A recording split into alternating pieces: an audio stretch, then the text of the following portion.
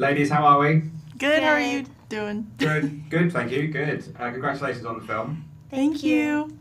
I feel like there's only one place to start, and that is with the real star of the show, Reaper the cat. So I've got a cat, and I'm not a huge fan of like hairless cats, but I have to say, he's changing my mind. I know. Sorry. How do you sit on hairless cats now yourself? Because I'm actually allergic to cats. So when we started production, I was like, hey, I didn't tell you guys this, but I'm literally allergic to cats. And I don't know if it's their hair or if it's their like saliva that I'm allergic to, but I think I'd probably still be allergic to a hairless cat. And so they ended up letting me have a private meeting with Reaper, who I think was actually named Draco.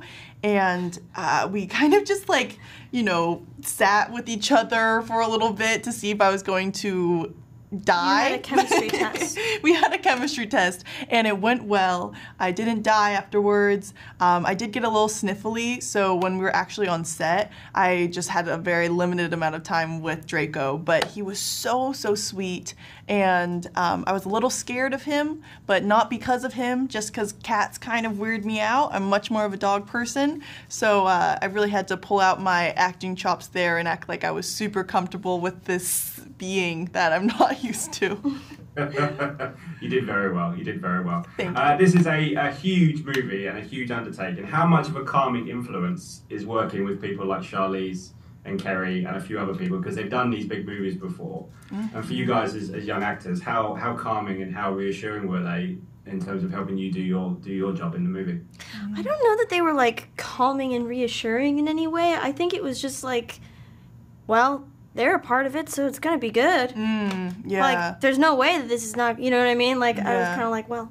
I think there's a calming element of knowing, like, when your scene partner knows what they're doing, you know? That's what I mean. Like, they're in it, it's gonna be good. Yeah, you know? Yeah, exactly. But even just, like, the moment on set of, like, wow, like, this is going to be a really interesting scene. Like, I'm going to be challenged, and that's always so exciting. And I even felt that way with Sophia Anne as well. Like, every day going to set, I always felt like I was going to be challenged with, like, the different choices that you were going to make. It was never going to be boring. So it was very calming in that sense, for sure, because it was like, yeah, I knew it was going to be good. Exactly.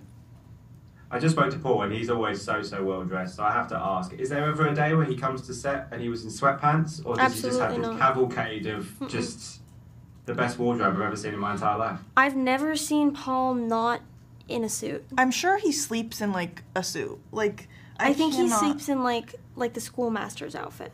Yeah, like a beautiful unison robe type of situation. Yeah. Or pajamas that are like a suit themselves. Yes. Yeah.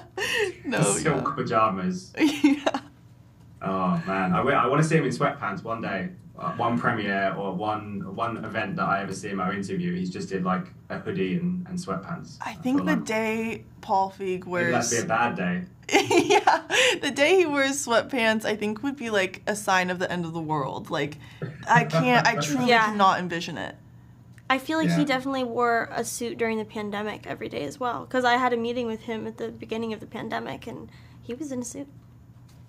Love that man. Yeah, there's no sweatpants for Paul in the lockdown. Guys, congratulations on the film again. Thanks so much for your time. Hope it goes well for you. Thank you. Ladies and gentlemen, you're watching Hey You Guys! Hey You Guys, huh? Hey You Guys. Is that from the Goonies? It is indeed, yes. Nice. Hey